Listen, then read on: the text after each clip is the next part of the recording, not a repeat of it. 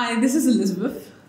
And this is Chidera. I would say it was very calm and not as tense as a normal lesson is. We had more support individually, if you know what I mean, compared to like a class. Even though the class itself was still big, we had more time to like go through each one of our questions, and we got to hear other people's questions as well, which was good because other people had questions which we had but didn't have the confidence to say, so it helped us in that way.